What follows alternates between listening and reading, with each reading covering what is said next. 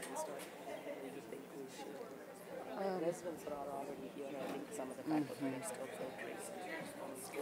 We can wait a few minutes. This is gonna, my other one almost always runs over, but this one is a little shorter.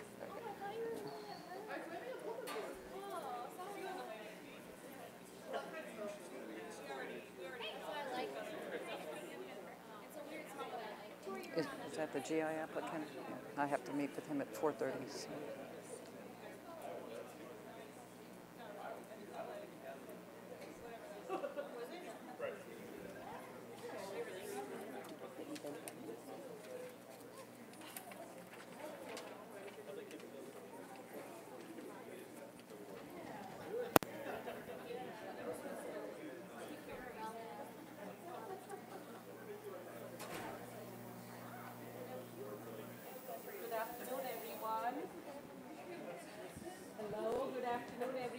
Welcome to Pediatric Grand Rounds. I'm Dr. Jayashankar, one of the general pediatricians here with ETSU, and it's my great pleasure to be here today and to announce Dr. Taylor for us. Before we get started, I just wanted to go ahead with a few housekeeping items. For those of you that are new here, the way that we count our attendance at Pediatric Grand Rounds is through an automated system. So even if you were here for the prior hour and signed in, what we need you to do is actually call that line, even for medical students, even if you don't require any credit, we do count our attendance based on that. So please call into that number on the screen, 423-200-3259, and enter your event code for today. Your event code is also written out on the sheets that have been passed out at the tables. Our event code today is 14011. If this is the first time that you're calling into our CME system, you will get a text in the next week or so asking for identification, following which they will credit you every time that you call in, okay? The other thing that I would like to remind you is please fill out our evaluation forms at the end of the session. Again, that is very vital for us to be able to continue the grand rounds, and so we ask that you please fill these out. They have been left at the tables. If not, our CME person in the back will have them available for you, okay? Again, with not much ado, let us go ahead and get started with Dr. Leslie Taylor. I have known Dr. Taylor since I've been here, probably 8 years now, and I think Dr. Taylor's been here since 2005. Correct. Is that right? She started her medical career initially at Johns Hopkins Hospital, followed by Philadelphia, and then Boston for her pediatric residency training. She is our sole pediatric surgeon here. She will of course tell you in her talk in the fall that she does not feel like she's the sole surgeon because she has ancillary help from several of our other surgical specialties. If you remember her talk from the fall, she does such a wonderful job that I'm very, very excited to listen to her talk today about why, how, and what of pediatric central lines. Before Dr. Taylor came to us here at Johnson City, she also practiced in Chapel Hill, North Carolina, and brings a wealth of experience to us. Her CV, as you can see, reads like a book. So without further ado, thank you, Dr. Taylor. Thank you. Thank you.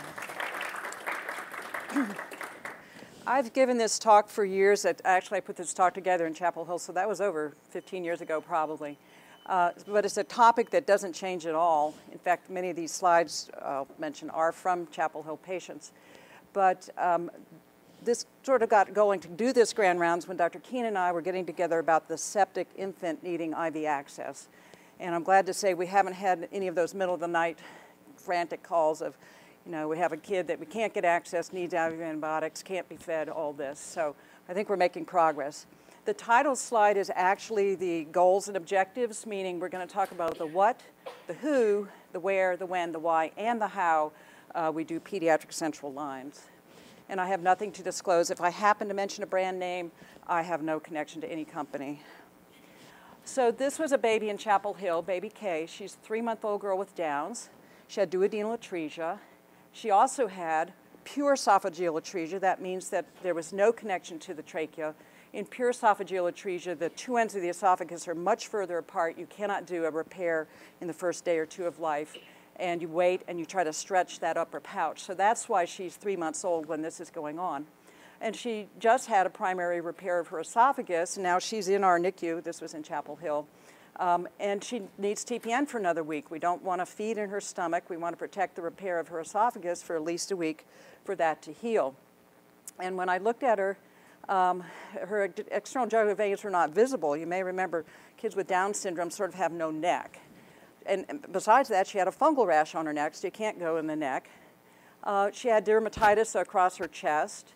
And she'd already had some saphenous vein Broviac catheters when we were trying to get her through her surgery on the first week of life for her duodenal atresia, placing her gastrostomy. And oh, by the way, we know that she's got some thrombosis in her right femoral vein already at 3 months of age. The radial art line is not really an issue, but that was one of her lines at the time. And so, again, you're familiar with baby no neck, and it can be challenging. This is not the patient, but there's a certain age when they're really just a lot of fat and you can't see much of anything. So why do we put in central lines? One of the most common indications is antibiotic therapy. It could be long-term, like kids with cystic fibrosis, kids with mediastinitis, or orthopedic infections, osteomyelitis.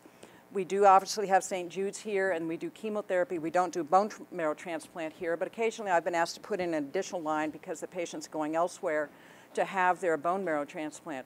We certainly do a lot of TPN. The most common would be for the short bowel syndrome. We've got a gastroschisis baby upstairs, hasn't been able to eat for 5 weeks. Inflammatory bowel disease in this region seems to be a much less common indication. We don't do solid organ transplant here anymore, but those patients frequently need long-term either antibiotics or other infusions. Certainly with St. Jude here, we see the hemophiliac patients and sickle cell anemia and immunodeficiency patients. And sometimes it's not a particular indication like one of those others, it's just you can't get access. You just need it for regular IV fluids, but that can be a pretty challenging thing. And for the students, I just want to review what we're talking about.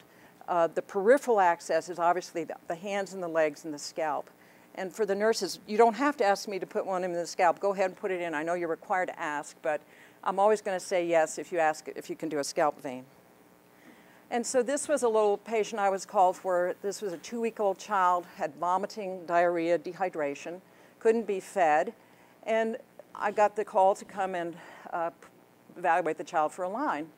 And so the question that I had when I examined this baby very closely in the operating room was, well, they stuck this baby, what, 6 times here? That may have been for an arterial glass, I don't know for sure. But pokes here, both arms and legs look the same. Now the good news, this was UNC pediatric service. This was not here. But this was the same infant, and they had stuck this baby about at least 5 or 6 times on each side. And every minute that's ticking by, the baby's getting more and more dehydrated, can't be fed, and doesn't have IV access. So my plea here, and I haven't had a case as bad as this here, but just call early. You can keep trying, but just call early, because sometimes we can't get into the operating room in a timely way. We need to make plans of what we can do. So what are our choices for central lines? Broviac is actually the name of a doctor, and I think Dr. Hickman is also, so those aren't brand names. But they developed a catheter. It's a tunnel catheter with a cuff. The cuff scars in, and that prevents the catheter from getting dislodged. And it comes in a single lumen and a double lumen version. The port is a chamber or reservoir. It's completely under the skin, and all the catheter tubing is under the skin as well. And then the third option to get central access would be a non-cuffed and non-tunneled catheter, either through the subclavian vein or the femoral vein. So Dr. J.W. Broviac, I looked him up. I think he's still practicing 44 years later. He has, just by developing a silicone catheter that allowed prolonged nutrition or caustic chemotherapy or prolonged antibiotics, he has saved thousands and thousands of lives, because kids used to die for lack of access. And when this came along in '73, it was around the time that TPN was becoming widely used. I mean, this was life-saving for many kids. So the most important part about the Broviac catheter is it can't slide out. The cuff scars in, that's the Dacron cuff. This would be the external portion, and then this portion would be tunneled under the skin where you don't actually see it. And so you have the baby. It's pretty frequently we'll put it on the chest. I'll show you some other sites where we do it. I tend to bring it out on the chest. That's the easiest place to put the dressing. But this portion is tunneled. It goes in the vein here, and we want the tip in the central circulation right above the right atrium. So we have the single lumen Broviac catheter with its Dacron cuff. So everything from here on out is external to the patient. It comes in double lumen. I only do that if it's not routine to put in double lumen, only if the oncologists say, you know, we have to have two separate lumens so that we don't have to mix incompatible infusions. The more lumens you have, the more risk of infection. So you only want to use the number of lumens that you actually need. And the sizes, it really just boils down to 4 sizes: 2.7 French, 4.2 French, 6.6 French, and the 9.6 French. So I call everything a Broviac because the vast majority, now you may hear Hickman from Dr. Kelwinski, or some of our oncologists even may still use Hickman, but they're all the same. It's an identical catheter. It's just the size difference. And so the 2.7 French would be in a premature or a term newborn, 4.2 French in a toddler, 6.6 French for the school-age child. And I rarely, even if I have a teenager, I'm going to use the 6.6 French. You want to use the smallest catheter that will do the job and not lead to clotting of the vein, because that can be very serious complication. The double lumen, really the only double lumen that I use, is the 7.0 French. And the next type is the subcutaneous port. This is the type that is completely under the skin. Every part of it is under the skin. The issue here is you cannot put this in a patient that has needle phobia. They're not going to do well with this because you have to pass the needle through their skin every time. Now, you can numb the skin, but if you have somebody with needle phobia, numbing is not going to help. It comes in many different sizes and shapes over the years. And the most common one that I'm using now has a feature where there's these little silicone knobs, and supposedly you're able to palpate those knobs and make it easier for the nurse or the physician to access the middle of the port. It does come as a double lumen, but it's very rare that we would put in a double lumen port. If somebody needs a double lumen, they're pretty sick, they probably need the Broviac catheter that's going to be used more frequently. And remember that if one chamber gets infected, then you sometimes have to take the whole port out. So the way we use the port is we use a very special needle, the Huber needle, and it's got a very special tip on it. It's got a very sharp tip that does not core out a hole. If you use a regular needle, it will puncture a hole and take that little silicone plug out, and then you end up with a sieve instead of, on the dome, instead of a slit that will close. And that's why we had a patient recently where we've been having a lot of difficulty in an obese patient where we don't have a long enough Huber needle. You can't just use any regular needle. It's got complications. You can look up online. There's been lawsuits about that. So this is the very sharp Huber needle. It usually comes with the tubing so that you can attach it to your infusion. And again, this cannot be used for a patient that has needle phobia. It's also not good for TPN. It's not good for 24-hour usage. You're going to break down the skin if you're using it that much. It's very good for intermittent infusions. So somebody that needs once-a-month infusion, has terrible veins, and you have a reliable access. So the third type of central catheter is the non-tunneled, non-cuffed, and you just sew this to the skin. These are not meant to last for months. The patient really can't go home with this. I don't know of a nursing service in the area that will take a patient at home with one of these catheters. You're just sewing it in for a few weeks, and this would be in the femoral or the subclavian vein. It comes in triple lumens, but remember, each lumen that you're trying to squeeze in, the patient's vein is still the same size. And I've had nurses, not here necessarily, but ask, can we have a double lumen in this preemie? Well, you can't. The lumens are just too small. And so each of these lumens is small to fit them all 3 lumens into one catheter. And the most important thing about putting in these non-cuffed ones, Sewing it in. In the kit, they give you silk. The problem with silk is irritating to the skin, the stitches tear through, and before you know it, you've lost your line. Now, I've seen much less of that here than I used to see in Chapel Hill, so I think you're doing a good job even if you're using the silk. But I actually recommend using at least 5 to 7 nylon sutures to sew this in. Otherwise, you know, the patient's already gone through the risk of either the sedation or the anesthetic to have this done. And you notice if we can tape it off to the back side of the patient, they're less likely to play with it and pull it out. So always secure them. I just put in 5 to 7 sutures. I put in the 2 on the wings and at least 2 or 3 more to keep that in. Other central catheters obviously are the PICC lines, and so this is put in by interventional radiology, or the NICU staff puts in the infant central venous lines. You could also consider umbilical venous and arterial lines, central lines, and those, I don't do any of those, you do all of those. Those are put in by the NICU staff. So for the students, the PICC line, the peripherally inserted central catheter, it can go in a peripheral vein, but it's very long, it's threaded, and the tip is in the, just above the right atrium. You're going to check this with x-ray, and these can last weeks or months even if they're well cared for. So this is the infant peripherally inserted central catheter, and we have great NICU nurses here that can get these in just about any size baby. And this is really terrific. Suppose this baby can't eat for a couple weeks, they're recovering from a surgery, or they had gastroschisis or a bowel resection. They don't absolutely have to have a Broviac. They can have a PICC line for their TPN, and it doesn't even have to be in their, it can be central. This is actually a central line. It's going in a scalp vein, going down into the central circulation from a scalp vein.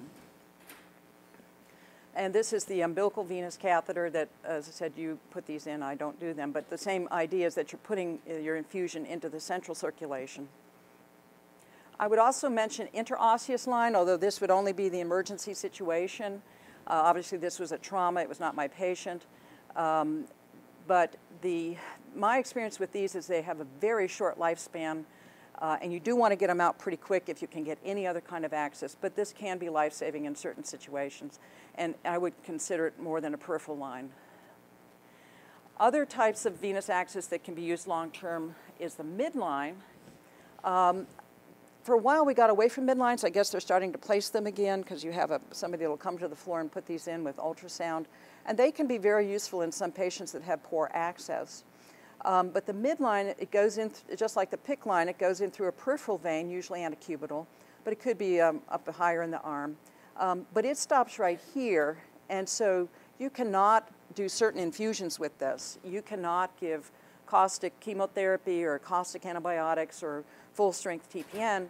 And I took care of a CF child in Chapel Hill who had many midlines, and when I went to put in he then came for longer-term access, he had completely thrombosed this vein just from prior midlines. So it does have its own complications, but this true central line, peripherally inserted central line, you can infuse full-strength TPN, caustic chemotherapy, that sort of thing. So who puts in lines? The first people that I would say to call if you think you need access is either interventional radiology or the NICU staff. Always give them the first call. I don't mind being called if you're calling them. I don't mind being called as the backup, so I'm aware of the patient. If they can't get it, then we already have a backup plan for the patient. But many, many, many kids can get through their 3 weeks of antibiotics or whatever with their PICC line.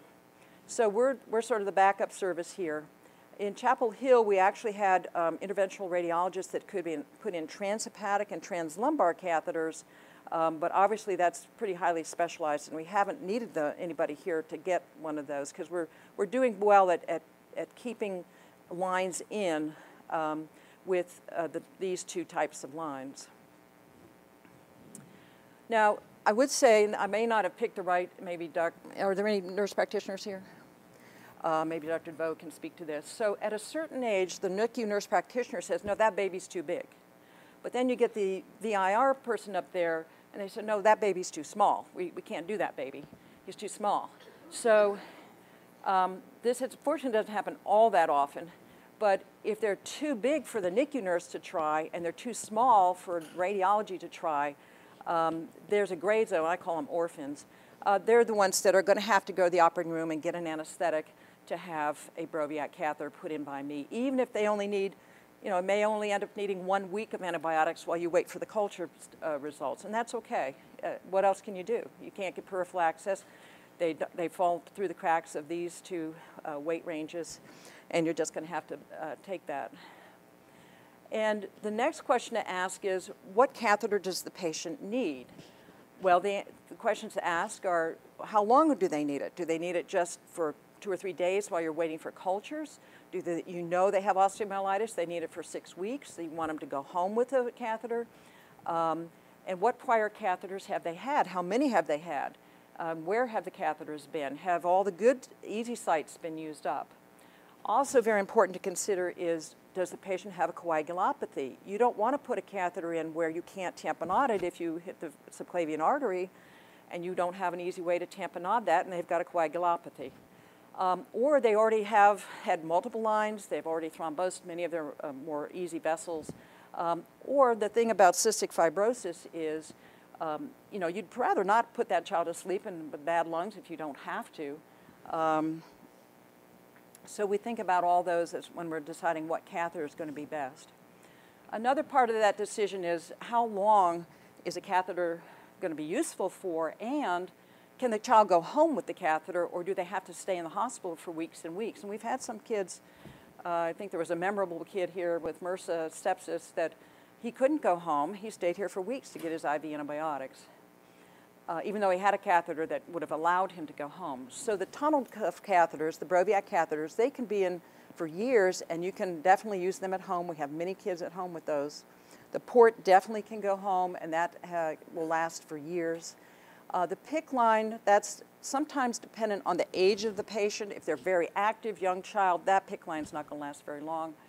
If it's a more sedate, older child, they might be able to go home with that. And Dr. Bo, I think it's still true you don't send the NICU babies home with PICC lines. Yeah. So the NICU baby won't go home with a PICC line. They would have, if they need longer term antibiotics, they would have to go home with, they have to get a general anesthetic to get a Broviac. So usually the ones that are non-tunneled, non-cuffed, you're going to treat those, keep those in the hospital. Usually these are the kids in the PICU. They may be on the vent. They may be getting multiple infusions. But they're just for hospital use. And when is general anesthesia required? Well, for the Broviac, they need general anesthesia. If it's in the NICU and the baby's already intubated, I can do it in the NICU without having to take the baby to the operating room. The port definitely needs anesthesia. You've got to create a pocket on the chest. And that's a little bit of dissection, and that's a longer procedure that does require general anesthesia. So the non-tunneled, non-cuffed, either the subclavian vein or the femoral veins, placed at bedside in the PICU by the intubated or sedated by either Dr. Coy, Dr. Lucas, or myself. And Dr. Coy, by the way, told me he does not do PICC lines. And I don't do PICC lines because we have other providers that can do PICC lines. So you're going to call radiology for a PICC line or NICU staff. And this is a perfect candidate for can anybody dim these upper lights here? Because some of the x-rays aren't going to show as well. I don't know if anybody can. So this baby, intubated, a little bit sick. You don't want to have to take this baby downstairs. You could. We move babies, intubated babies around. We do. But it's so great that we can I can put a Broviac catheter at bedside in this patient, thank you, and these two if you know where they are, and not have to move this baby, an intubated baby downstairs. And for other lines, conscious sedation, of course, that depends on the patient's ability to cooperate. If it's an older teenager, they may not need conscious sedation. If it's a challenged child or a younger child, they definitely will need conscious sedation for their PICC line placement. Now, what veins can we use? Where can we put these lines? Well, there's many veins. The vein that I prefer is the external jugular vein. Facial vein is available, but it's much deeper. Saphenous vein in some situations. I don't use the internal jugular vein very often, and the cephalic vein, I haven't used that in years. So really for me, it's the external jugular vein and the saphenous vein. And here's, again, the typical way we would put in a Broviac catheter by cut-down technique in a external jugular vein. We make an incision on the chest. The catheter is tunneled between this cuff is here. I usually put the cuff a little bit closer down there. But this portion is tunneled under the skin. This portion is intravenous. And again, the tip is going to be right above, preferably right above the right atrium. And so here is the external jugular vein in the neck. And apparently, the best way to see an external jugular vein is if you're an athlete, particularly if you're an angry athlete. So here is the external jugular vein. And once you, I don't know if it's just because I have to find this vein to put things in it, but I notice external jugular veins on everybody all the time. So here is Pistons basketball player, angry, I guess. I don't even know who this is, but there's his external jugular vein there. This guy, very happy about his win or something, and here's his external jugular vein. And here you can see this guy's external jugular vein here. So fortunately, if you have a slender child, it's not that hard, particularly if they're laughing or somehow they've increased their central venous pressure. There's the external vein right there. So many, many times we can see it, not always if they're overweight, but usually you can find it pretty easily, particularly if you put them in Trendelenburg to help look for it. So the next sequence of slides is, these slides were taken by another pediatric surgeon in Chapel Hill, but they are excellent examples. So the baby's intubated in the NICU. There's the external jugular vein. This baby's not even in Trendelenburg. You can see it very well. The right nipple is a landmark. And we always have to have them intubated. It can't be just a sedation. They cannot move when we're doing this, so they have to be paralyzed. So we've got the external jugular vein identified here. And this is taken slightly different angle. The nipple's down here. Make a small incision right over the vein. And again, you can usually see it. We've got the vein isolated here. Put some ties around it. And now we're going to decide where's the exit site? Where's the catheter going to dangle out from the patient? Well, particularly in a girl, you do not want to put it in their nipple. And remember, a premature infant, that's hard to find sometimes. It's very hard to find the nipple, but I always make sure I know exactly where that is if I'm doing a premature. This surgeon chose to put it lateral. I find it more difficult to dress this site near the armpit. I would put it usually medial to the nipple. You could put it up here. But just not at the nipple. This is how we tunnel it. This is the exit site, and that's where the venotomy is. And this is called a silver probe, and it's just a metal rod to help pass the catheter. So we're going to pull the catheter through that tunnel. That'll become the subcutaneous portion. We're going to cut it to an appropriate length. Oops, I hit the wrong button there. And now, I would not recommend this technique. You notice that this surgeon doesn't have a handle on this knife. That's not recommended. However, he's making a little venotomy in the vein. And then we just pass the catheter in that's already been tunneled. So here's the tunneled portion of the catheter. Pass it into the vein.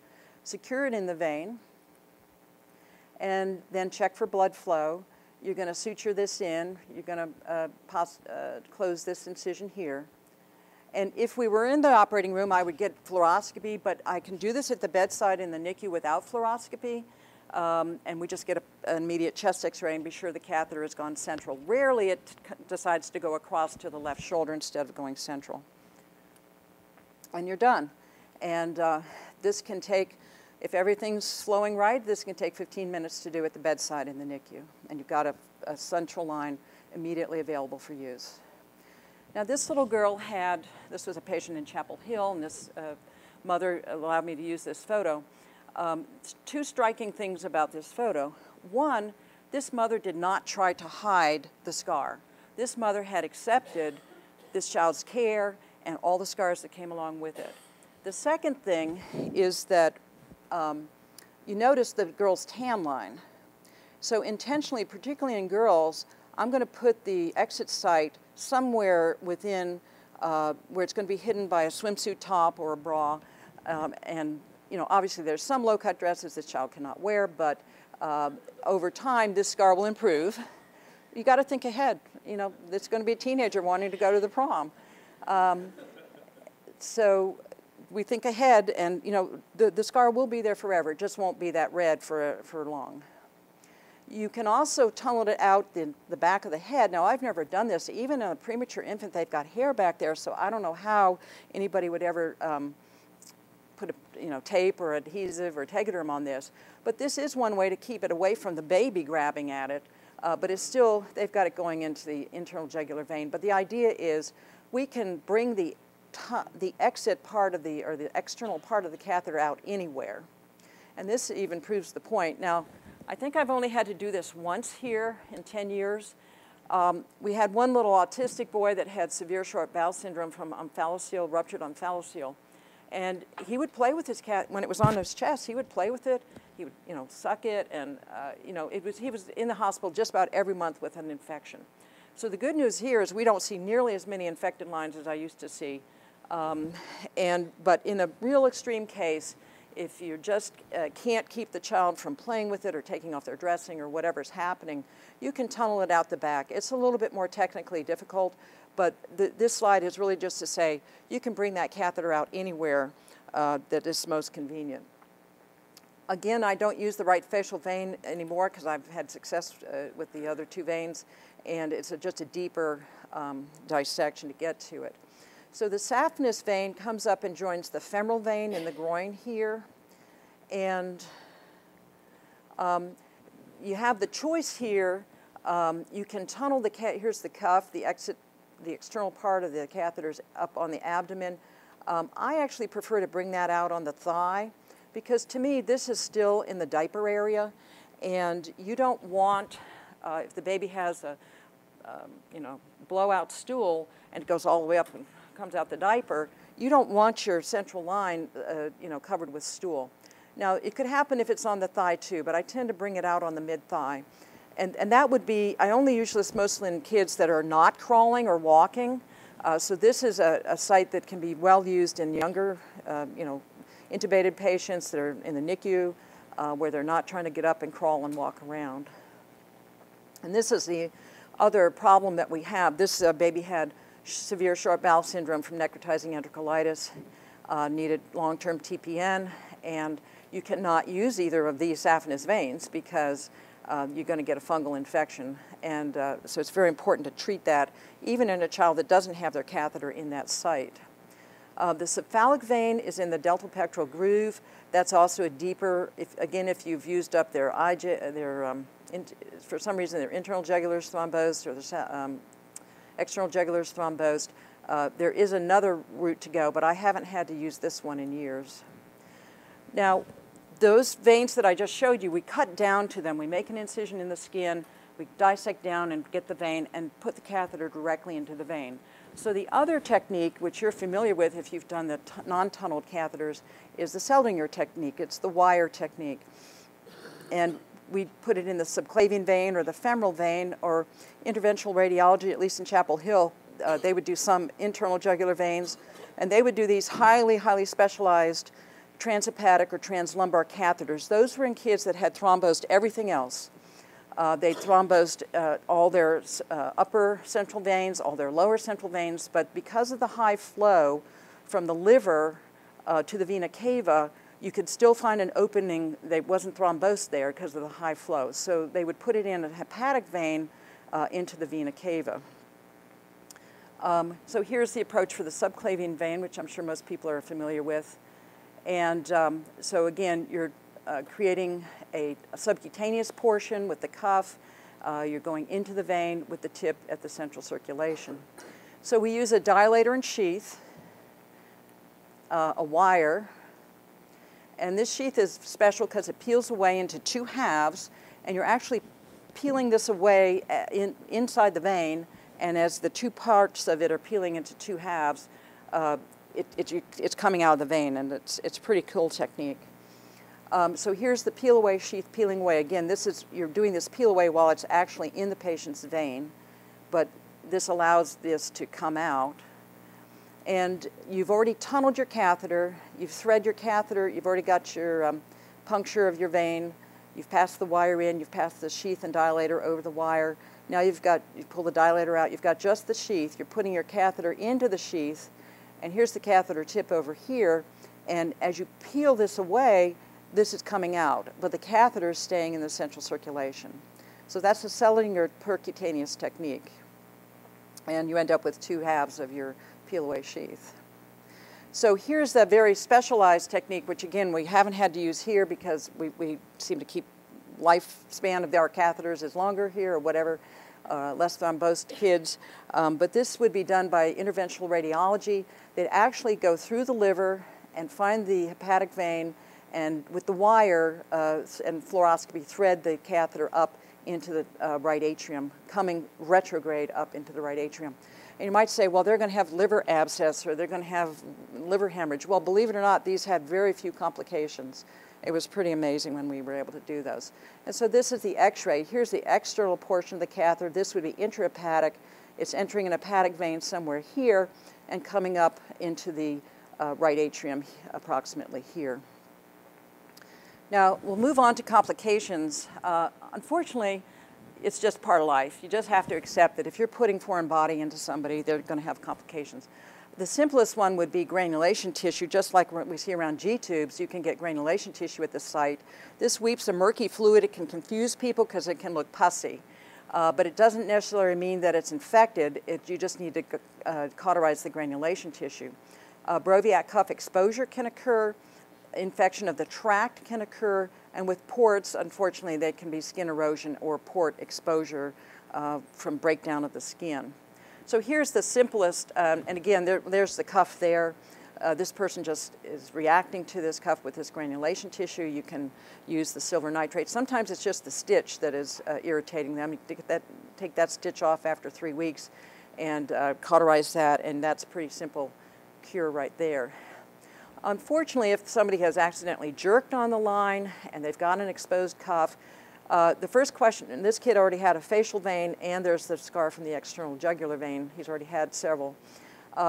Your question here, well, 2 more days, you could get them through 2 more days. 2 more years, you're probably going to have to replace that line. They're not going to make it through 2 years or probably even 2 months with the cuff just sort of tenuous outside. But if you keep this under a sterile dressing, you can get along with it. For example, here's a baby that was put prone for pulmonary issues and very thin skin in this preemie, and it eroded the cuff there. But again, keeping it under a sterile dressing, the cuff erosion does not mean you have to take that Broviac out. You can work with it for a few weeks. And this one, same thing. This is really no different, even though the cuff is out, as long as it's sterilely dressed and you've got something securing it. This is just like a percutaneous central line, the non-tunneled ones. Here's a young man with a eroded port. This you'd have to work with. Again, how much longer do they need this catheter? And what are their comorbidities of putting a new one in?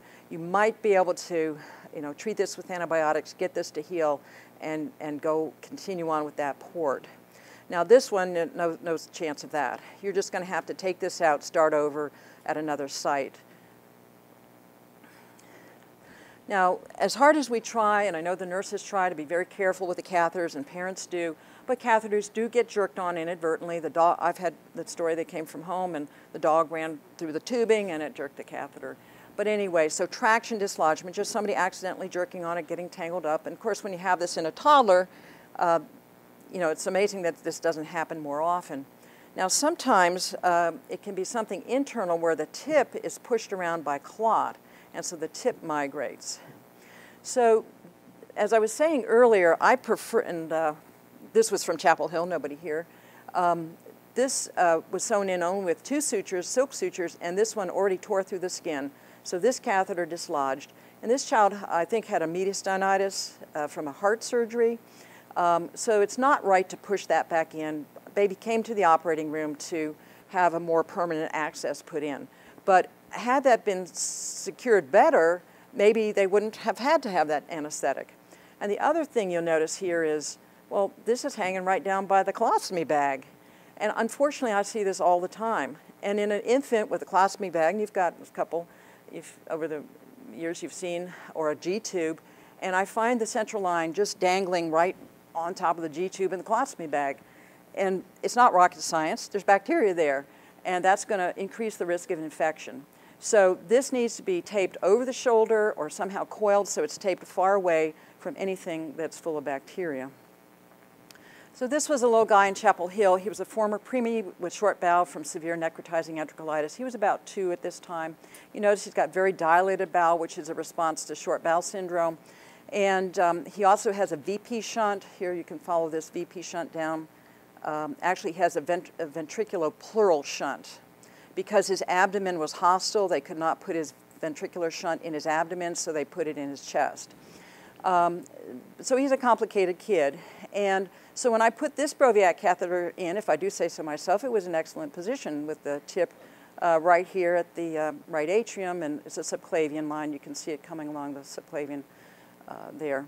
And one night he came into the emergency room, and he was having symptoms of burning with infusion of his TPN, which is never, that should never happen. That's something's wrong if they're having that symptom. And so on a Saturday night, the UNC Chapel Hill resident read this as okay. Now, they didn't call me. I wasn't even aware of the visit until 4 days later. But this is not where I left it. Remember, I left it down here, so something has happened to that tip, and we even have a side view. That is not in the, that's probably found its way into some other peripheral or some other vein. And unfortunately, 4 days later, I found out about the issue. The patient, hadn't been getting TPN as well because it was uncomfortable, and this did require replacement of that catheter.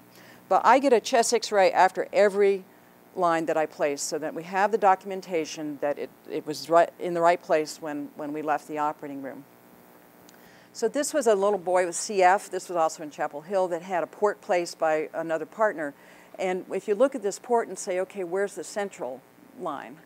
Well, he came to clinic to me, I think it was about 3 years after somebody had placed the port, and his leg was swelling up. So I took a history and got an X-ray, and that line that had been a central line going up towards the heart, it had fallen into his femoral vein, and of course that was causing femoral vein occlusion, and his leg was swelling up, and about all we could do was, start over. I would never put a port down here. It's just not it's more dirty area, even though this boy was older, not in diapers, but the chest is a much better place to put a port because you've got the solid, or you've got the rib cage to push against when you're trying to access the port.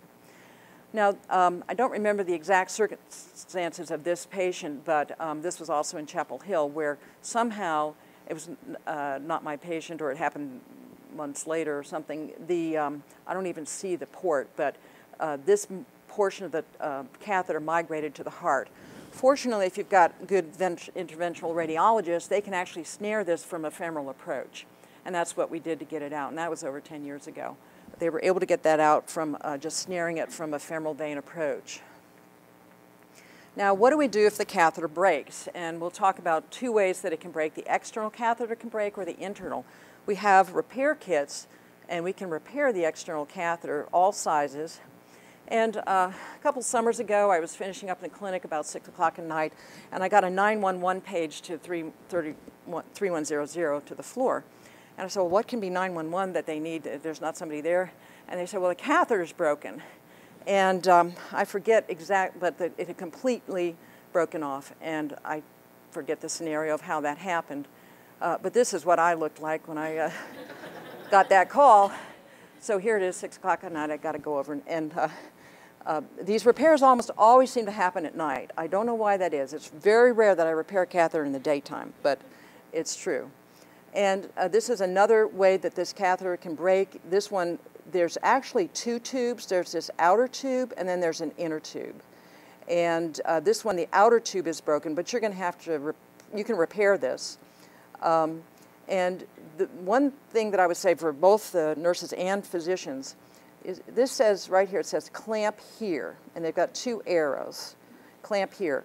Unfortunately, I come by, I find this clamp up here. And that's how you get that breakage. And it's totally preventable. You just got to clamp on the thick portion. And it doesn't, it's not that hard because it tells you exactly where to clamp. So this is the repair segment. This is all of the external part. And that's a little metal stent that fits in. This is, you can't see it very well, that's a silicone sheath. And these repairs, the patient does not have to be sedated. Well, let me take that back. They don't have to be asleep. If they're a toddler who cannot cooperate, they may need sedation. an infant, they don't, if they can just lay there and not be, if they can be restrained easily as an infant, then you can do this without any sedation. It's the toddler age group where you're not going to be able to do the repair without at least sedation. And this little guy actually is going home today from your service. He has short bowel. He's waiting for his bowel transplant from Duke. And for a while last fall, he was having multiple visits to the emergency room, almost always after 10 o'clock at night. And one time I repaired the catheter, and within a few days he was back, and the grandmother brought me this, and I realized, well, she was hooking up this three-prong extension to this where the repair was. I mean, the repair is just silicone glue. And so that had caused the breakage. That particular time, the breakage was from, it was just too heavy. The glue hadn't formed a tight enough seal, and the weight of it was just too much. And this is a segment. This actually represents 4 repairs, plus the 5th one is the repair that allowed us to remove this. So that's 1 repair, 2 repair, 3 repair, 4 repairs, plus the repair that was here that this was taken off. And the little guy going home today waiting for the bowel transplant, he currently has 4 repairs in his line. They're all taped together on his chest. And that saved him 4 or 5 anesthetics in the operating room. And that saved that vein. In any short bowel kid, every vein is precious. You have to do everything you can not to have to reuse or use every vein without care. Now, you can also get breakage of the subcutaneous or the internal portion of the catheter. And we had one of these recently, but actually it was just in September, I think. And so when I took this out, I flushed some water through it. Here's the stitch that was sewing it to the skin. There's the cuff. And so this is all under the skin, so there's no way I could repair that. If the tear was here, I could repair it. Anything under the skin, I can't. I have to just replace it. So I wanted to really demonstrate. This is betadine, and that is the hole there. Now, it's extremely rare that a catheter I test the catheters before I put them in. I don't know how this child got this hole. It's extremely rare that a Broviac catheter fails in this way. But here you can see there, the inner tube has broken and blood has seeped between the 2 tubes. And this one also is just going to have to be repaired by redoing it. I don't think you can do an external repair on that. You're going to have to replace the catheter. Unfortunately, being in the bloodstream, these can clot. You can get fibrin buildup on the catheter tip itself, or actually thrombosis of the patient's veins. So there's 2 parts to it. There's the catheter clotting or the vein clotting, or many times both. And so here's the fibrin that builds up and occludes the little holes of the catheter. And there's many ways that the fibrin can cause a problem. It can just line the catheter, and that's not a problem. But if it's the strandy stuff, so the nurse will call and say, well, I can infuse fine, but when I tried to get that blood culture, I couldn't get any blood back. Well, what may be happening is when they're aspirating, it's just sucking that fibrin up and occluding it. So the infusion is fine, but trying to withdraw is not so easy. Now, if you have a clotted catheter, TPA can be used in any of these catheters, and just contact us, and as soon as you suspect a clotted catheter, the earlier we can get it declotted, the better. Now, this is obviously a child that was receiving chemotherapy, not here. And you say, well, that's a great external jugular vein. But in fact, in this case, it was a sign of superior vena cava syndrome, which means that all the central veins had clotted. And so that's why some of the smaller accessory veins were being distended. And that's not good, because it's much harder to get a line in this type of patient if everything is clotted. Now, a very common question is, can you draw blood from the line? And I always have to be the bad guy, because I always say no. But sometimes we put the port in just so they can have frequent blood drawing, and that's okay. With the tunnel catheter, the larger sizes, you can do it, but I personally strongly discourage it. If you don't flush it immediately or really get that blood out of the catheter, you decrease the lifespan of the catheter because clot forms in there. Now, the 2.7 is very hard to draw back, and I strongly discourage it. Again, you're just going to clot off that catheter, shorten the life of the catheter. In the operating room, I always assure that I can infuse and withdraw, but I discouraged withdrawing blood. Now I know it's hard on the nurses because they have to stick these kids, but you know, having to go back to the operating room for another catheter is a bad thing too. With the PICC lines, I'm pretty sure you're not allowing blood drawing. Infection, it's a case-by-case basis. More and more, we have better and better antibiotics and antifungals. In the old days, 20, 30 years ago, a fungal infection, they'd call us, we immediately take the catheter out. We just didn't have a chance on clearing that line. But more and more, as we have better antifungals, we can try to clear the catheter of the infection, and sometimes we succeed. But you're always going to have to ask the question, you know, is this their 10th line and they don't have any more easy veins left? And how long do they need the line for? Now, comes the time the patient no longer needs the catheter. For a port, they're going to have it out under general anesthesia. For a Broviac catheter, there's 4 separate considerations. If it's an inpatient or an outpatient, if it's an infant or an older child or toddler. So let's start, we'll take each one in turn. So the inpatient infant, they don't have fear. They may have a little pain, but they don't have fear. They don't need conscious sedation. They don't need to be NPO. They can have a pacifier. I do address their pain. I'll give them some xylocaine, some acetaminophen. I'll give them some morphine if the line is working. Put some cream on there, topical cream to numb it. And we can just swallow up the infant. I can do this in the treatment room. They don't have to go to the operating room, and it's a very short procedure. Now, if it's an outpatient infant, same thing in the clinic. I don't have any sedation in the clinic, but the parents can put the topical anesthetic on prior to coming to the clinic. They can give the acetaminophen before the clinic. I can give them a little injection of local at the time, give them a sugar pacifier. They just swallow it up, and we do it in the clinic room. Just make an appointment in the clinic. And usually those kids I'm following anyway. They've gone home with their catheter. We know they're going to need it out in 3 more weeks or something like that. If it's an inpatient toddler or older, I'm going to get Dr. Coy involved. Or if it's other considerations, they can't have a conscious sedation in the PICU, then we go to the operating room. And they may need to be NPO based on what kind of sedative they're going to be given. If it's an outpatient toddler, there's no way you're going to remove this in the clinic. You cannot sedate them in the clinic. They're going to have to just be booked for a general anesthesia here as an outpatient. And then they're going to have to be NPO, usually for 8 hours. Now, if we pay attention to all the things that I just mentioned, of relieving pain and putting the patient in the right setting for their catheter removal, then you're going to have a relaxed patient getting their care while they're in the hospital. So this is a little guy with a Wilms tumor, not from here. I think he's got a port here. He had another Broviac here placed elsewhere, but he was ready to get his Broviac catheter out. So I've got this sequence of slides. He wanted, obviously, to be asleep under a brief general anesthesia. We're going to prep this site. The stitches were there. I just leave the stitches in until they pull through the skin. I used to take them out, but that's a lot of trouble. But here we are. He's asleep, ready to have it removed. We're going to cut the stitches, gentle traction. We dissect around the cuff, and I'm usually leaving the cuff right here. If you leave it higher up, it's much harder to get it out.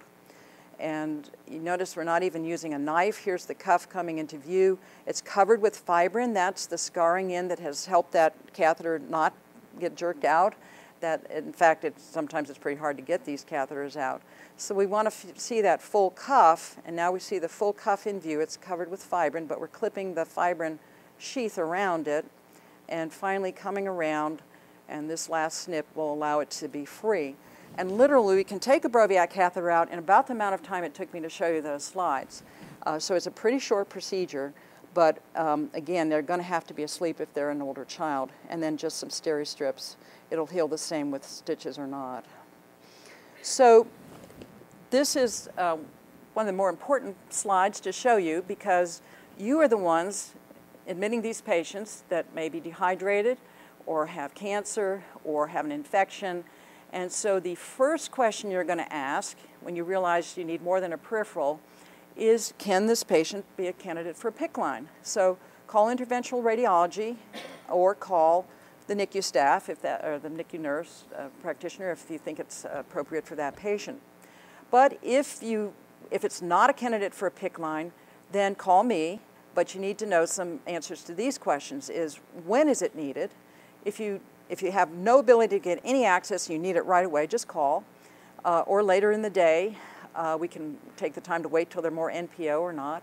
Or tomorrow, try to call early. And if you're anticipating, you've got the culture back, okay, it's going to be 6 weeks for osteomyelitis, we can put it on. He's got a functioning peripheral. We can put it on a day or two later. Give us that information. But we're also going to ask, when did the patient eat? And if you have any suspicion that you're going to need a central line, just keep the patient NPO. I know it's hard, particularly if they don't have a peripheral, but I'll respond immediately and try to make the plan to get them to the operating room. And start a peripheral if you can. And what the access does the patient have now? If they have no access, obviously that's a little bit more urgent if they really need the fluids or whatever. If they have a functioning peripheral IV, that's fine. We can even put them to sleep through their infected Broviac if we're taking them there to take out the Broviac, or there may be other considerations. And what prior catheters, of course this is more a question for me, but you might have information of what prior catheters they had. Is it going to be used in-house or as an outpatient? More questions. Is it going to be needed for less than 3 weeks? Probably stay as an inpatient. Consider a subclavian vein catheter like Dr. Coy can put in. Or if it's going to be greater than 3 weeks or they want to go home, that's when you're going to consider the Broviac catheter. And then it's embarrassing to get the operating room, have the nurse take down the diaper and say, oh, the baby has a hernia, and you haven't done a complete exam, and by the way, you need to fix the hernia while you're there to put the line in. So we try to do a full exam, and occasionally the parent will want something else done while they're going to sleep. And obviously the oncologist can come in and do their part while the patient's asleep. We coordinate that frequently. And also, does the patient have any comorbidities? We're going to need to give them FFP or platelets or blood transfusion to get them through their anesthetic. So here's the general guidelines.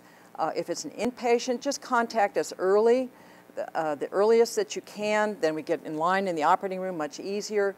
And I might even be able to get an elective time, and then I can tell the parents, yes, you're going at 2 o'clock when I finish my outpatient list. Otherwise, if we have a very late add-on or we're waiting in line, by the way, children get no priority in the operating room here. Being a child doesn't count for anything in the main operating room. You wait behind, you're a child, you wait behind adults. And so the sooner we can know to put that patient on, say it's a Saturday, and we just have to wait in line, unless I declare it an emergency because it's an infant without any access.